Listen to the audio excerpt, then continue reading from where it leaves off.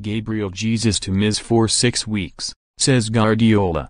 Manchester, England, App. Manchester City manager Pep Guardiola says Gabriel Jesus is likely to be out for between 4 and 6 weeks after sustaining ligament damage in his left leg.